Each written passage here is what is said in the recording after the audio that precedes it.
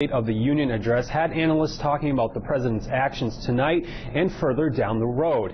Now, Western New England University professor John Baick says President Obama had some hurdles going into tonight's address, including an approval rate of about 43%, dealing with both a divided Congress and country.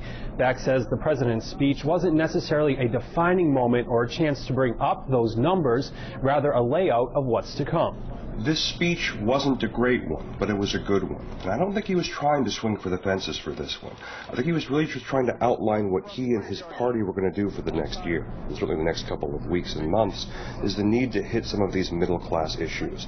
Things like health care, things like retirement accounts, things like the minimum wage, things like the condition that working women face. He is going after that vast middle of America who have not gotten that much better since the end of the Great Recession. Now, as for the future, Baick says with a divided Congress, the president can't make any big promises, but to look for small proposals instead.